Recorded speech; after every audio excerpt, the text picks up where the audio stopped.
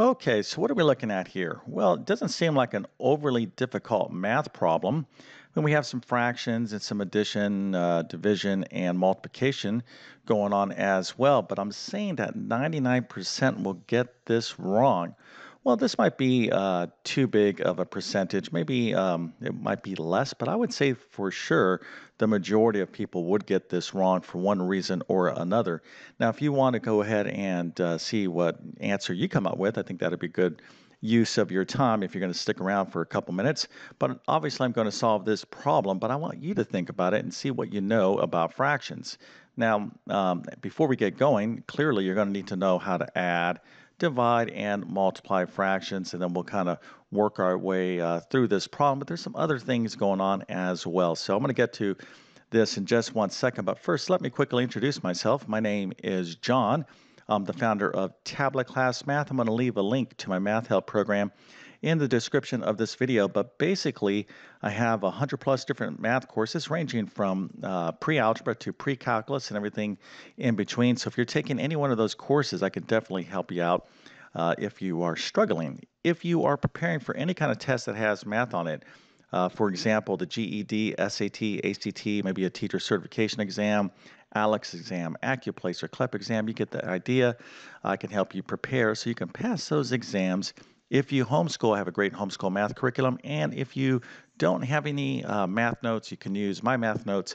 I'm going to leave links to all of this stuff, including my notes, in the description of this video. But hopefully you don't need my math notes because this is one of the most important things you need to be doing as a math student. I've been teaching math for decades, and really the secret to doing well in math is taking outstanding notes. Okay, so we're going to get into this problem now. If you want to go ahead and attempt it, I would suggest pausing the video, but let's first talk about this, okay? So I have a bit of a clue here, okay? I'm going to kind of set you up for success, and then I'm going to give you where I think the majority of people would make a mistake, okay? And I think it has to do with this. Matter of fact, I don't even think I know. You know, when you teach math for so many years, you just see these kind of trends. So what am I talking about here? This is a little clue. I have, it's called PEMDAS, all right? So some of you might be like thinking, oh yeah, I remember that little acronym.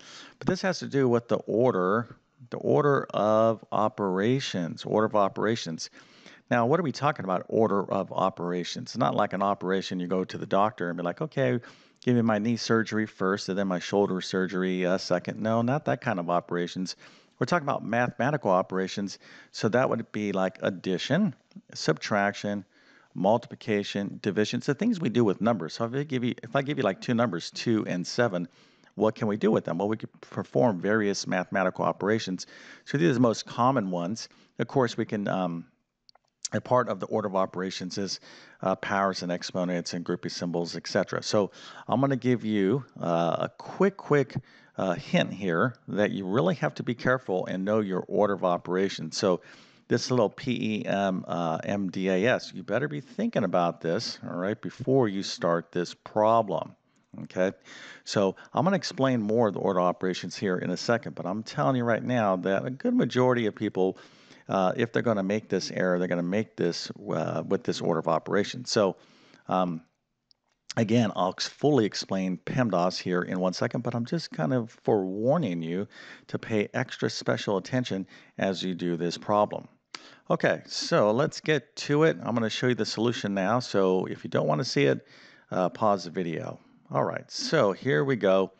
Now, you see that I'm underlining something right here. Let's actually write the order of operations, PEMDAS. Okay, so we have addition, division, and multiplication. So in terms of this PEMDAS, the P stands for parentheses, okay, or grouping symbols. So there's no parentheses in our original problem. E stands for powers and exponents. And then we have M and we have D, okay? And I say this part of the problem is where a lot of people would confuse. It's not really maybe the fraction mechanics of doing this problem, the actual computations with the fractions. It's the order of operations. So what does the M and D mean? Now, most people, hopefully not all people, if you're one of these people that have not confused this, then that's excellent. Most people think that you have to do m before the d. In other words, you always do multiplication before division. All right, that is not the case. All right, when we're looking at the order of operations, you got to look at these two um, groups of letters, M and D, as what comes first from left to right. So we're going to do multiplication before division if it's first from left to right. However, if division is first, like in this case, we are going to do division before multiplication. So PEMDAS can, if you think about it, all right, we can actually even write this acronym this way. We're always going to do parentheses and powers. That's always the case. But this M and D could be DM. Okay, if you have division before multiplication, and same thing with addition and subtraction. Sometimes if subtraction comes first from left to right before addition, we can write it this way. So depending on how you learn the order of operations, hopefully your teacher taught you in this in a way where you didn't confuse this. But this is a very common little detail that a lot of students forget. So with that being said, I'm going to go ahead and get into this problem. Now, if you made this error and you did the multiplication first, well, you can go ahead and correct this and see what you come up with the end, because you still might have trouble with the fractions. Okay. All right. So let's get into it. So now that I know the order of operations, I have 1/3 plus 2/5 divided by 1/2. You can see I need to do this first. Okay. This part of the problem first. That's division. It's coming before multiplication. So I'm going to put that in parentheses. Okay, that's always a good idea to do when you're working with like mathematical expressions. You could put this in parentheses just to kind of be very, very in control of your work and saying, I got to do this first. Okay, so there's no problem with you putting in parentheses into or grouping symbols into your own problem, just so you can kind of mentally organize what you need to do. Okay, so now we're going to have to get into how to divide fractions. So how do we divide fractions? Well, we write the first fraction, 2/5, and then we got to change this division operation to multiplication. Okay, so we're going to change division to multiplication, but we're going to have to switch this fraction, flip it upside down. We call that finding the reciprocal. So we have 1/2, and when I flip it upside down, that becomes 2/1. So I changed this division to multiplication by flipping this the fraction to the right of the division operator. Okay. All right. So hopefully you're with me. Now let's kind of focus in on this part of the problem. So I have 2/5 times 2/1. So 2 times 2, that's going to be 4. This is how we multiply fractions now. We multiply the respective numerators and the respective denominators. So 2 times 2 is 4. 5 times 1 is 5. So now we have 1/3. There's our 1/3. Here we did this multiplication. That is 4/5. And then we're going to multiply by this 3/4. All right. Okay, so now this hopefully should be fairly easy now that I showed you how to multiply fractions.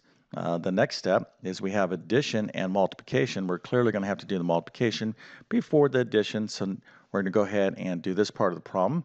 Again, I'm putting in some parentheses here to make it nice and easy. Now you can, when you're multiplying fractions, I could go like this times this. That's technically what we're doing.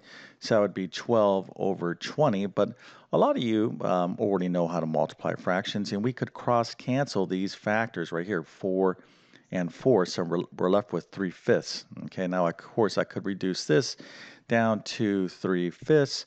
But if you saw this as an opportunity to cross cancel the 4s and you're left with 3/5, that is good as well.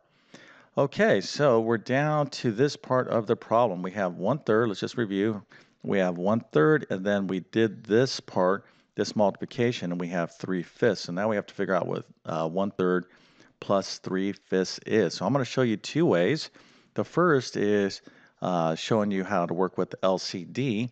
And then the second is I'm going to show you one of my favorite things in math, and that's the bow tie method to do fractions. I have tons of videos on all this stuff, by the way, order of operations, fractions, how to add fractions, how to find an LCD in my pre-algebra playlist if you're struggling with any of this stuff. So let's get into first adding these fractions using the lowest common denominator. So I'm not going to get into it with this video because it would just be too long, but the LCD here is 15. Now, if you didn't know that, then you just need to review what the LCD, how to find the LCD and what it is, but we can't add or subtract fractions unless the denominators are the same.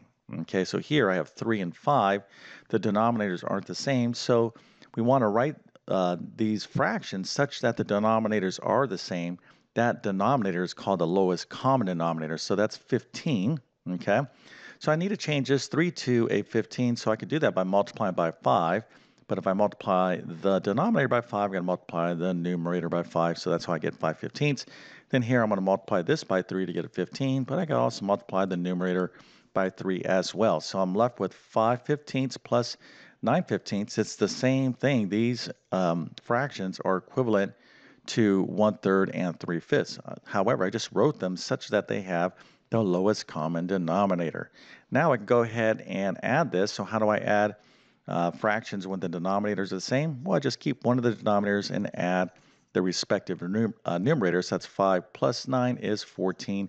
That is the answer. Now, if you got this right all on your own and you're absolutely certain about all the steps, especially the order of operations, then I must congratulate you with a super duper happy face, a good old 1986 Mohawk, an A plus, a few stars to make you feel extra special, and a 100%. Okay, that's very, very good. It shows me that you know how to work with fractions, but probably even more importantly, that you understand the order of operations. So excellent. Okay. All right. So let me go ahead and erase this little happy face just so I have room to show you the alternative way to add these fractions using the bow tie method. Now, you can check out a video. I think the title of it is Best Fraction Hack Ever. It's in my pre-algebra playlist, but I think that thing has like over 1 million views. You know, a lot of people struggle with fractions. It's one of these things that it's not like overly difficult. It's just that people confuse the steps. You know, they just forget, okay, because we get away from doing fractions, especially away from like, you know, when you're past elementary school because we have our calculator. But this is another way you can add or subtract fractions. It's called the bow tie method. So the way it works is this. You're going to start here from the bottom right. Okay, this denominator, you're going to multiply this way. Okay, then I'm going to multiply this way. You can see it kind of looks like a bow tie. And then I'm going to multiply like so. So let's go ahead and do this now. So 5 times 1 is 5. Now this is an addition problem, so I'm going to put a plus sign. This is 3 times 3. This is what I do next. You got to do it in this precise order. 3 times 3 is 9. Looks pretty familiar, 5 and 9. Well, what you just did right here is find the numerator. We're going to put this over our denominator, and we're going to go this way. Okay, 3 times 5 is 15. And look at that, 5 plus 9 is 14 over 15, the same answer. So super easy way to add and subtract fractions. The only downside with the bow tie method is sometimes you end up with the denominator. It is not the lowest common denominator, so just make sure you fully reduce. But this is a fantastic technique to use, not only with arithmetic, dealing with actual numeric fractions, but also with variable fractions in algebra. Okay, so, you know, when you look at this at first glance, most people might not give this problem its due respect. They say, oh, this is just basic arithmetic. I can do this. It's not that hard. Well, you know, even arithmetic can get quite challenging if you don't fully understand, you know, how to work with the order of operations and all the little details. You got to reinforce this and keep reviewing this, because if you're taking a more advanced math like algebra and beyond, you know, you're going to be using arithmetic, okay? And fractions are everywhere. So hopefully this was a good little review for you. And if you didn't get this right, I certainly wouldn't feel bad. I would say probably the good majority of people made an error somewhere along the way. The whole idea is to realize what you did wrong so you don't make that mistake again. And if that is the case and you like this video, please consider smashing that like button. And if you're new to my YouTube channel, hopefully you'll consider subscribing. I've been on YouTube for 10 plus years, have over 1,000 plus videos, basic to advanced mathematics. So those are all there for you. My goal is to try to teach math in a clear and understandable way, but my best math help will always be within my math help program. Okay, so with that being said, I definitely wish you all the best in your mathematics adventures. Thank you for your time and have a great day.